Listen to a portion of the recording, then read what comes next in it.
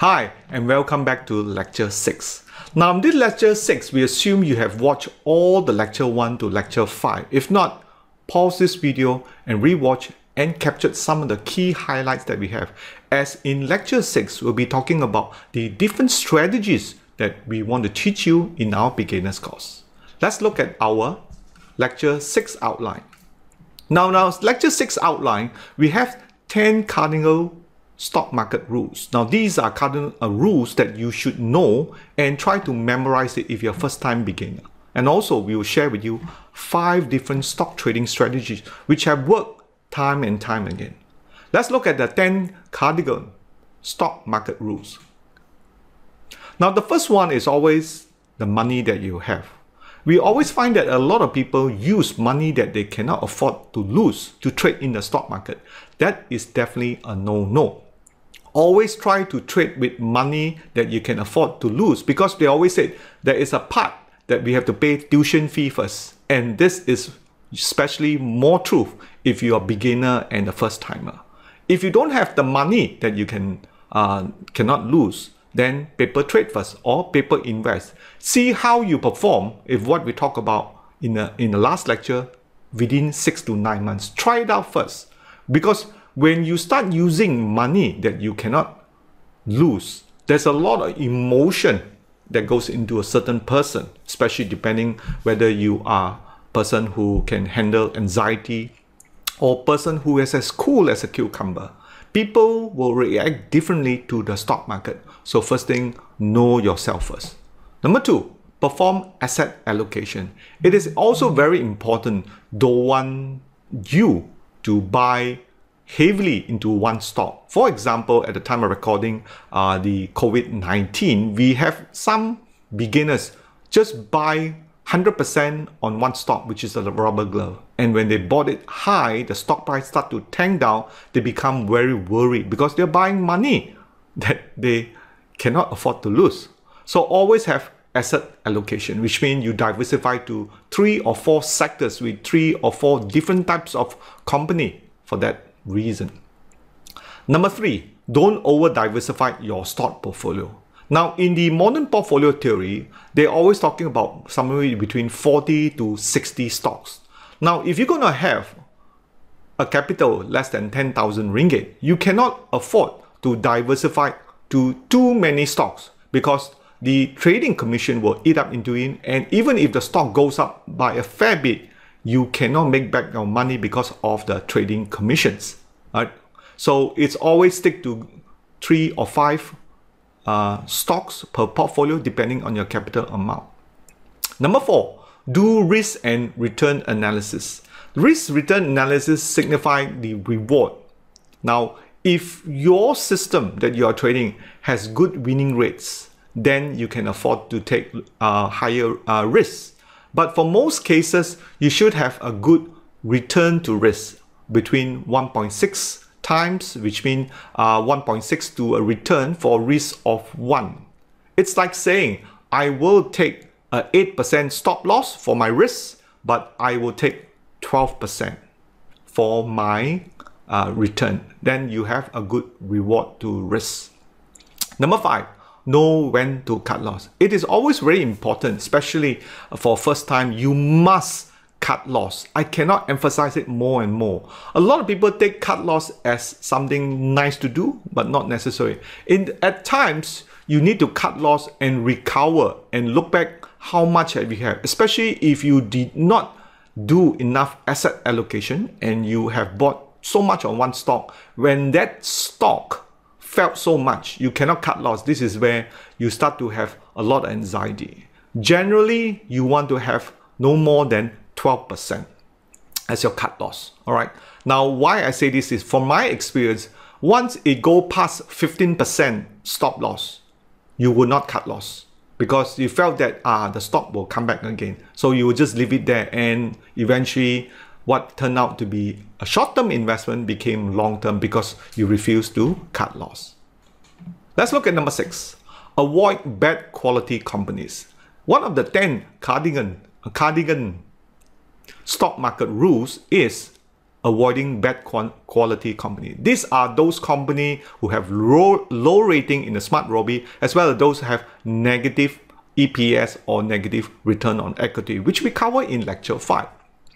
Number 7, start to learn to trade and invest early, which means begin your education early. Follow some of the good sifu or good blogger or good investment guru on the Facebook or myself and learn about their techniques, what makes them different in it, and see if that is suitable for you. Not all techniques out there that is taught by many other gurus is suitable for you. So also another thing is that start your investment education plan early, especially when you have early, you can ride on the power of compound return. Assuming you do well and there's a nice trend behind you, you will make decent return when you retire early or maybe later part of your life. Number 8, don't overtrade and stick to a trading plan. I said it over and over again. Many traders, they buy first because they hear their friend or they read the news, and then later on try to justify it with a plan.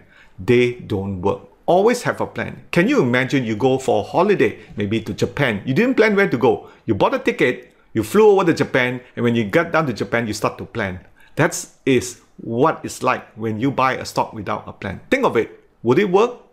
Not at all. So always have a plan and don't overtrade. Meaning if your capital amount is small, don't buy and buy and buy and buy and never sell. Right? Overtrading with the cost of trading commission, it will eat up into your profit. And number 9, do your homework. Research, research, and research. Find out more about the company. The Smart Robi apps will give you the fundamental assessment based on the ratings and also looking at the charts from Smart Robi with the Trade VSA Pentagon system. It will give you a good entry whether the stock is good or not. If you're not comfortable, don't trade, don't invest. Stay sidelined and watch. And number 10, take time to trade and invest without stress. Trading is very stressful because when it involves real money, especially your hard-earned money, there will be time. Give yourself somewhere between 9 to 16 months or even as far as 24 months to learn about investing. Investing is about learning yourself, how with you and your money and the market. It will be interesting to find out when the market is really booming, how excited you will get, and when the market is down, how depressed you will become. So take some time to learn about yourself, take some time to learn about the market, and it will impact you. Now let's turn our attention to the 5 trading stock strategy. Now the first one, which I always talk about, is averaging up. It's a process of buying a company, right, when the share price is going higher. Now a lot of people like to do averaging down, which I don't recommend because you do not know how low it will get based on catching a falling knife. Can you imagine if you catch a falling knife, it's very painful. You want the stocks to turn back up first, then to start to buy. I know you're not buying at the low, but at least you're buying when the prices move higher. So this is what we call buy higher and sell higher. It is a very good strategy when the market is recovering because we want to see the market will recover. Can you imagine you buy a stock and it start to drop 10%, drop 20%, drop 30%, and how would you feel? How would your anxiety be? Can you sleep at night? Well, so you want to wait for the market to recover or at least move to an uptrend. Remember, we talked about the market stages in the early lecture. Review those: stage 1, stage 2, stage 3, and stage 4. Now, in our second stock trading strategy is no other than stop loss. Now, stop loss is an order to sell if the price breaks below a certain level. Usually, we talk about the support. And we talk about this in the technical analysis in the earlier lectures where we have the support and resistance, right? Part of the basis of technical analysis. So when the market breaks below the major support, maybe the 200-day moving average or the neckline of the head and shoulder, you want to cut loss, right? By cutting loss, you will gain because you're protecting your overall capital. No doubt you will have some loss, but if you don't stop, if you don't cut, and the market go continue, you will feel even worse. Now, the third strategy is when you cut loss, you can always buy back, no doubt, right? The point about investing is never give up, all right? So it is best used when the market is under heavy selling or bearish, where we talk about the increase in the volume. So we talk about volume spread analysis, where you will see when volume increases to a climatic value, the market usually turns. And this is the part where you want to buy back. But at the earlier stage, you need to cut loss. Many times I see a lot of people, when they cut loss, when it is extremity, the market fall and fall, when they cut loss, the market turn back. And that is why people find it very difficult to come back again. Now, if you cut loss early, right, you can always come back because your loss is small. And when the market recover, you buy back at a good level, of course, following a certain trading tools and level, you still were able to make money to cover back. Trading and investing is about losses and winning. Make sure your losses are small, your winners are big. That is the rule. Now, next is buy index stocks. For those of you who don't like to do much work, look at what is the FBM 30 component. There's about 30 component stocks, and you want to buy these index stocks. Look for the one that has the lowest PE value and has the highest dividend curve if your strategy is looking for yield. Because going forward, this is one of the best stocks and strategies to have when the market volatility is high or when the market seems to be bearish. Low PE ratio can be found in Smart Robi. And the second last stock strategy is buying on stock split. Many times, a lot of companies that grow and grow to maybe $40 or $50 at the time of this recording, the post-COVID-19, a lot of stocks like Top Glove and Supermax has done stock split. So in general, stock split generally don't do anything to the real value of the company. But because of the popularity, when the stock price splits, which means for 3 shares, you get 1 shares, or 1 shares, you get 3 shares, depending on the condition of the stock split. People like it because now the stock price become more affordable, more people can partake in the rally and the stock price go up. So in the long run, some of these stock split shares generally will rise in the long run.